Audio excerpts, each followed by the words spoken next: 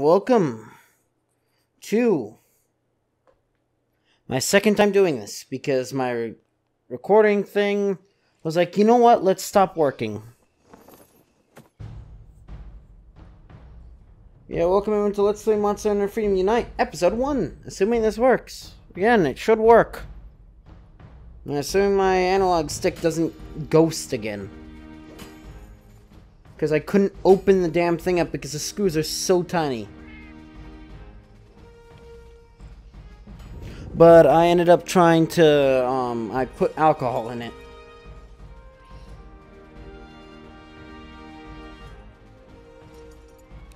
Yeah, I like how he's in the game. I still find it weird. Why did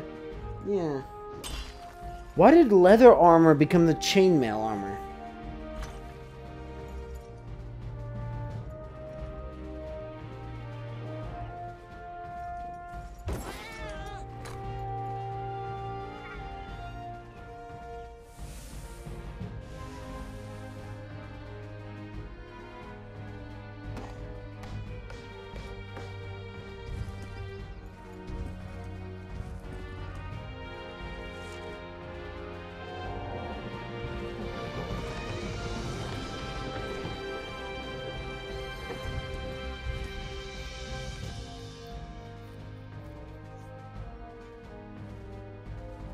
I'm not seeing anyone question, like, why, because, so far in Freedom, and I think even in, World and all that stuff.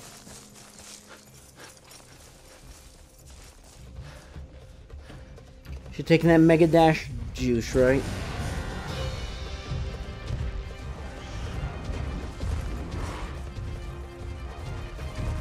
And Pitfall yeah, I already saw this, by the way. I like how when I actually did my thing, I was like... And then now she's dead. That's the last time she will ever be awake.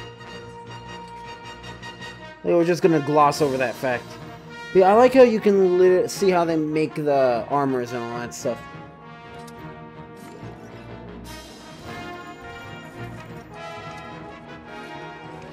Also, I just realized that that's the like pro armor, or you know, the acorn armor.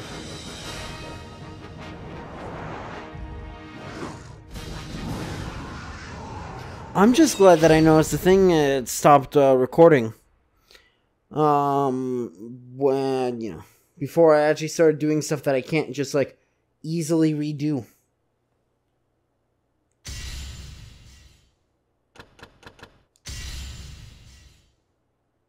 So I believe data installs like stuff if you go to like a Capcom event like a decade ago. You get stuff or something. Load failed. No. Load failed. No. Load failed. Sure. I don't know why it does this.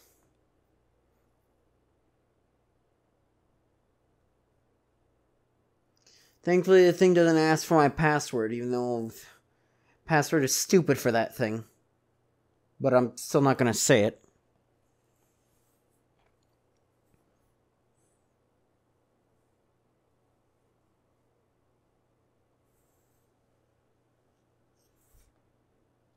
But yeah, I really like this, though.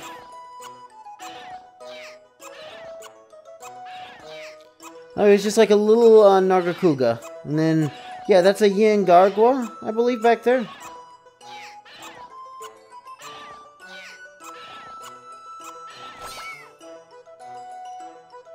I'm just watching you, Elgato. Don't fail me now. Yep, and then just a Kongla. Or whatever.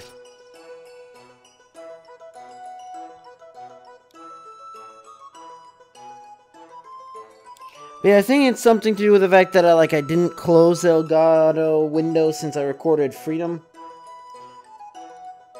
100x7, but yeah, they have all these things, and I assume that means we have the online stuff as well.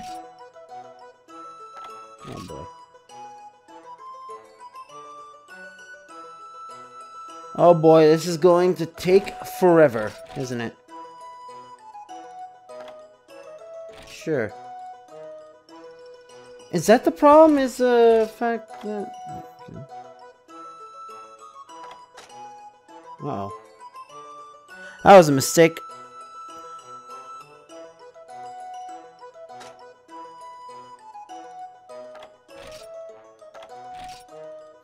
Oh, actually, this might not be so bad. Oh, it had to... Sure? No. Fuck you.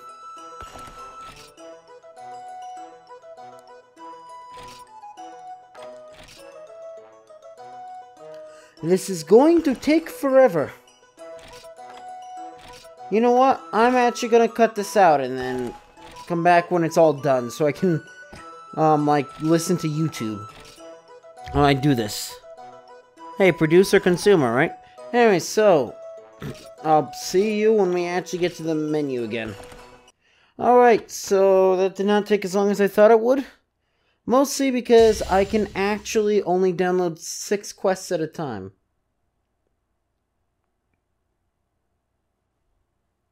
Wait, what? Why would I import a Monster Hunter Freedom Unite? Anyways, yeah, so I know Monster Hunter Freedom 2 was part of the pack, but I'm doing that as its own separate thing.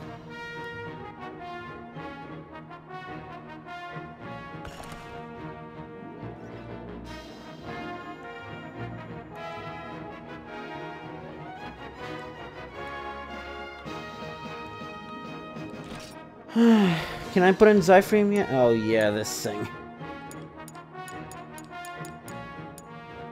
I mean, why you can't I mean, I guess there's not enough space, but I mean, honestly, I'm pretty sure you could just fit in a normal... Do I hit select now?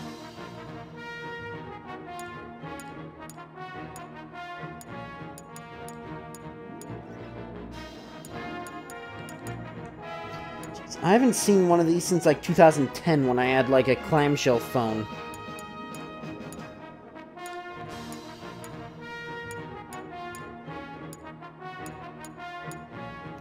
I mean, I doubt I can fit it.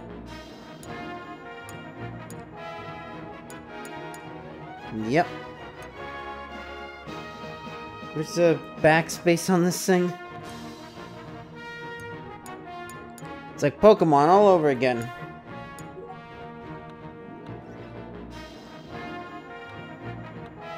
Ooh. I think I'll take that. Because he's actually wearing clothing.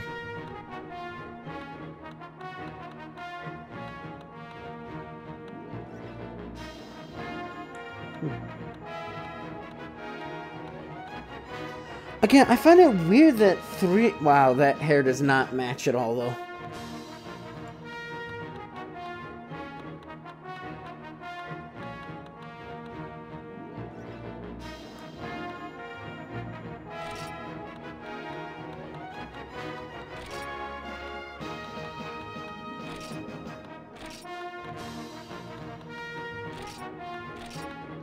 Where's my gray?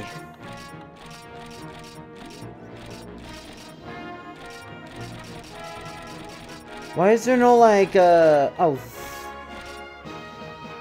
There it is.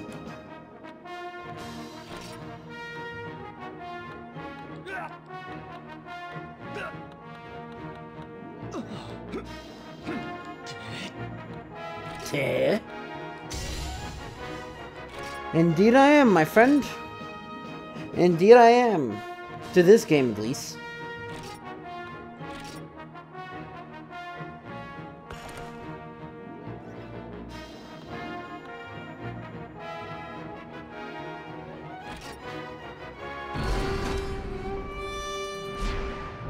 Why is he just, like, taking a shit, though?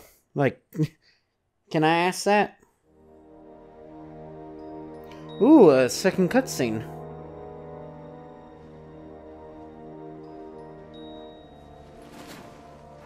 Oh, and it's this place. Oh, is this gonna explain why there's an empty camp there?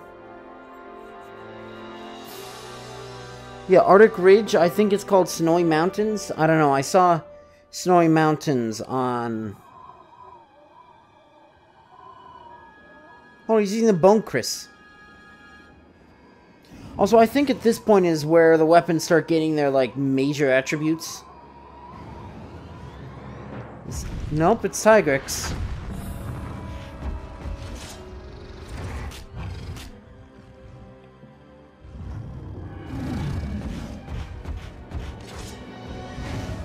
I'm sure the guy, yeah, the guard's gonna do shit, I'm sure.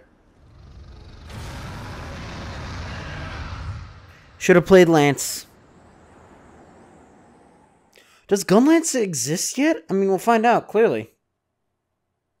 Because it's in, the most interesting thing to me is in each generation, slash, I guess, sub-generation for the game called Generations, is what weapons were introduced and what weapon, you know, I guess exists. So in the first game, there was only Sword and Shield, Dual Blades. The thing is, I'm not 100% sure if Sword and Shield... Oh. Ah, you're awake. Oh, was that a dream? Oh, and I actually have an armor set now. But anyways. So in the first game, there was only the, Great Sword, which a Great Sword was literally just like a big sword and shield. Honestly. There was the Dual Blades, which are, I guess, an upgraded version of Sword and Shield, which, again, like I mentioned, makes me wonder if Sword and Shield, if, like, you know, all Sword and Shields just become Dual Blades eventually. Or that's just a subpath. Lance, Hammer, and then just the 2 bow guns, which is kind of surprising. No. You didn't get up yet. It's best if you rest for just a little while longer. You fell from a cliff. The snow must have cushioned your fall. You were bruised and suffered a bit of frostbite, so recovery will take a few days. So I'm actually like a real hunter now. I guess. You know what? Now that I think about it. Yeah, now that I actually fucking think about it, if you... So, as I was saying in Freedom, I was saying that, you know, I'd like to think that this is the same hunter from in every single game. But if you think about it, 1 is the only thing is, you know, I live in Kokoto Village, let's go become a hunter. And then now 2, right here, you know, I was trying to kill a Tigrex and then I got knocked the fuck out. But I'm already a hunter. 3, I am already a hunter sent by the guild to help, Moga Village. 4, I'm seeking passage, but I'm pretty sure I'm still considered a hunter. I'm not 100% sure. And Generations, I'm a hunter sent to the White Academy. And then World, I'm an old world hunter, which clearly, if I've done everything, then... I'm not so much worried about the bruise on your back as much as a bruise to your ego. You're definitely going to need some extra days of rest.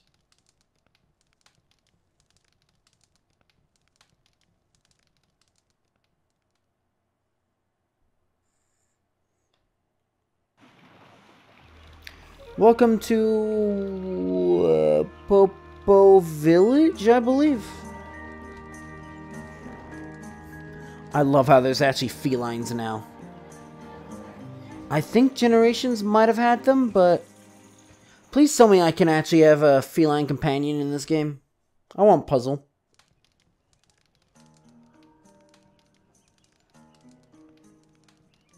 Apparently I was stripped of my armor. I'm no longer worthy of it.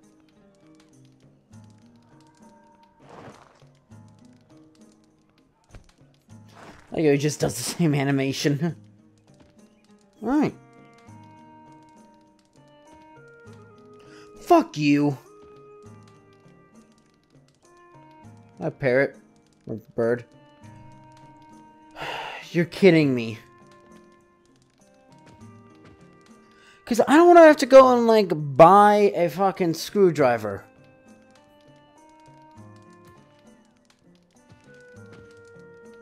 It's better, but... Oh, boy. Oh, wait, is Snowy Mountains the main thing? Also, I think how it works is... So, Mingard at least is part of Shrade, I guess. And then Shrade got, like, fucked up by Fatalis. So it got split in half. So, So the left half became actual Midgard and like Kokoto Village and stuff like that. And then I think the right side became this village and other land. Anyways.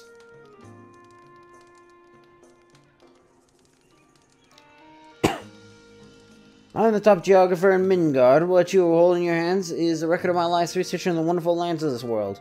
First part of my series will cover the snowy mountains area, wrapped in white snow year-round. It's a harsh environment for both monster and hunter. Because it's cold, that's why. From the guild established base camp at the bottom to the summit and every cave in between, no matter where you are, it is cold. Not cold, a hot drink is your best friend. It warms the body, but expect its effects to be halved as you approach the summit. Wait, seriously? Poke Village, okay. Small settlement near the mountains. They create a set of armor extremely effective at warding off the cold. Some of the mountains will make you impervious to the chilly winds. The normal version is not very strong, however. Higher-end versions bring with them admirable defensive strength. The whole good thing is it's not like, could you imagine a cold drink only doing half effectiveness, so you still take constant damage? I think that an inhabit this harsh climate has adapted to become quite sturdy to withstand this cold. Mountain herbs, yep, that thing. A mountain product of particular note, thrive in the cold and can be found growing in numerous places. Environment enriches in medical power, allowing mountain herbs to command high prices in the open market. Wait, so are mountain herbs just normal herbs? Oops. As the range also adapted, Popos and Antecas have the mountain have evolved thick furry pelts to ward off the cold. Blangos and Gypreys. Beasts that prey on these animals are in no way inferior to the predatory cousins from warmer climates. Even insects that are normally susceptible to the cold have developed distinctive adaptations to collect the honey found within the mountain caves. Vespoids, while rare, can be spotted in the area, unfortunately. While traversing the snowy mountains, one must beware of the Blanganga, a fanged pelagus beast. The large pack of Blangos, these fierce fighters, could even cause a wyvern to flee. Recent reports also cite sightings of a tigrix in the area, so extreme caution must be exercised. If you are graced with the opportunity to visit the zone, I implore you to visit the mountain summit. The mountain spread out before you is an absolute breathtaking experience, but the glistening of the summit are exceptionally steep. To see an elder dragon's shedded skin or other delights is priceless. Oh, isn't there a thing like a Kushala Delora? Kushala Deora? Yeah.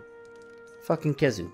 Other notes, Kezu whoops, wyvern larvae found in the summit and the nests created from cast-off elder dragon skin, incredibly valuable. Carpenter bugs. Those things. Insects found lakeside at the mountain's base, and those ice crystal material acquired at mining points.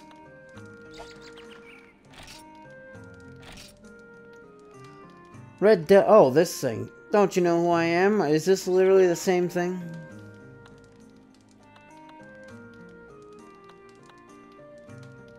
Okay, this is different. There are 7 levels of sharpness.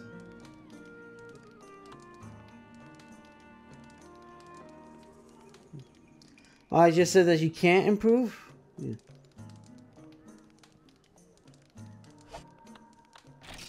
In creation, is it, yep, Bone Elder.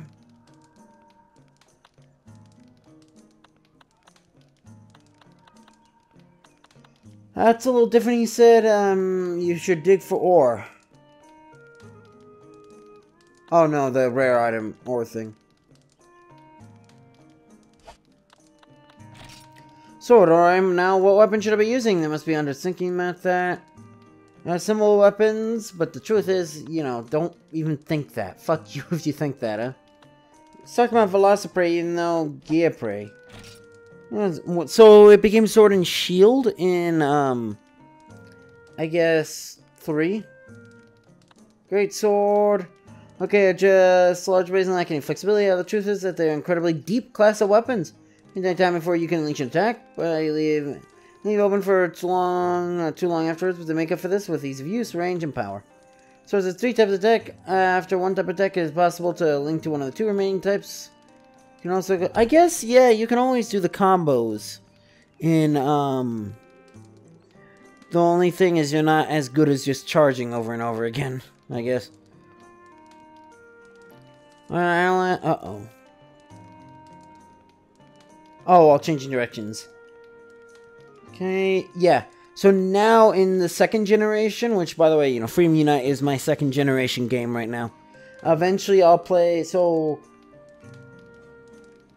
once I consider Freedom Unite 100% completed, I'll switch to just doing Monster Hunter Freedom. Once Monster Hunter Freedom, or Monster Hunter Freedom 2. Once Monster Hunter Freedom 2 is 100% complete, then I will probably play Monster Hunter 2 DOS. Yes, the Japanese thing. It should be easy enough to deal with. Because I just need, the only problem is the skills are a little different. Because Alchemy, I think, is just Combo Plus or whatever. It's Combo Plus, isn't it? For the better combination things. So you're vulnerable when you're charging, but the party store-up can cut through anything in one go. So why not give it a try while you can? So it can be drawn and used immediately for an attack that sucks. So it's able to hit high places, so it's effective against Giant Flying Wyverns. This is the Tail Cutter's Dream. So it's drawn, pressing the circle button will allow you to unleash a quick circular attack. So it is especially useful when surrounded by monsters. Basically, when you're not fighting a large monster, I would say that's when you do the spin slash. These techniques can be used whenever you are surrounded by giant wyverns or small monsters. Attack can connect with another attack or quickly move into evasive actions. So bounds guard, not really, and powerful attacks are said to be the lead player in a hunt. However, one should be aware of one point: the power of the great sword's attack changes depending on where they land. If the sword lands in hilt or tip instead of its sweet spot, it will not do any significant damage. Something you have to become accustomed to when using great sword. So hit it with the great sword part of it. Attack range, ability to string together attacks, high attack strength. If you get points of the great sword strings, you'll give one a try? Yes, because it's the first one. Practical hunting hammer. We feel the hammer is deficient because it can't guard, and as we figured out, the reason why the hammer keeps on being said, like, but you can't guard, and I've always been like, okay, yeah, but you can't guard with dual blades, insect glaive. Is that it? Yeah, hunting horn. How can I forget my beautiful hunting horn? And long sword, yeah. So I'm like, why does the hammer really get that? But it's because hammer is the only weapon in one that can't charge. It's not like a dual blade, but dual blade's like an upgraded version of sword and shield. However, the truth is that the hammer is a truly deep weapon. Sure, lacks variation in its combos. There's a long gap between attacks, but it makes up for it with light footwork and a wide variety of charge attacks. Like a great sword and lance, the hammer's attacks are heavy and strong. But unlike these weapons, you can run even while brandishing a hammer. It's a weapon of limitless merits.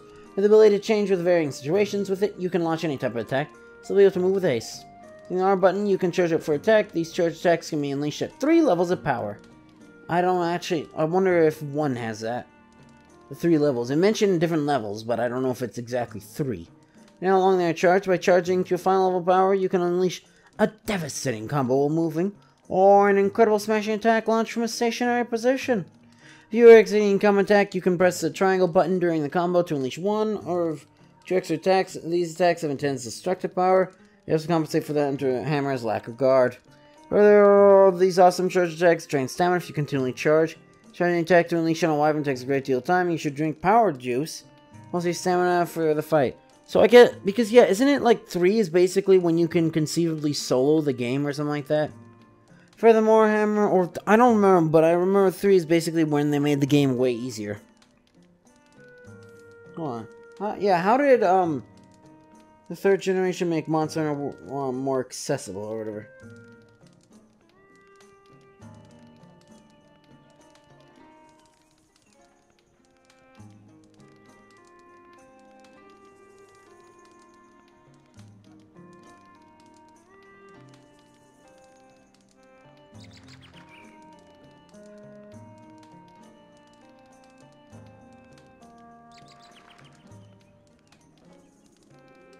Monster Hunter Generations, Monster Hunter World.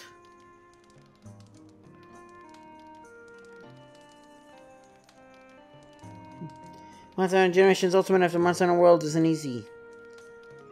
Meanwhile, I'm literally like, Monster Hunter World is the hardest Monster Hunter World game because I can't control the fucking thing. Fuck you. What's the point of buying Monster Hunter Generation Ultimate when Monster Hunter World is better?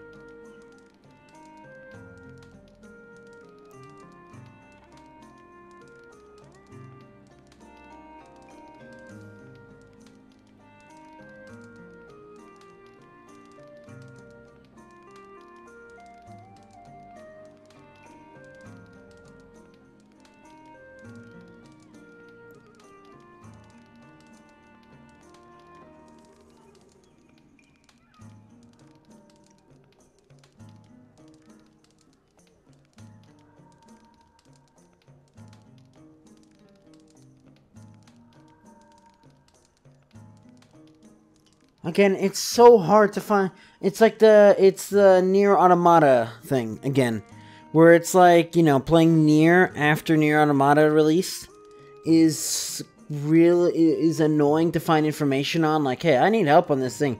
That's like, did you know, and you know, okay, you can find this thing in like the sewer pipe in Automata. It's like, I don't care.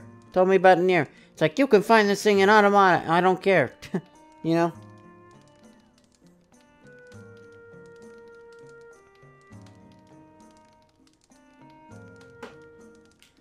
But anyways, that's gonna be it for this episode though. So, if you enjoy this video,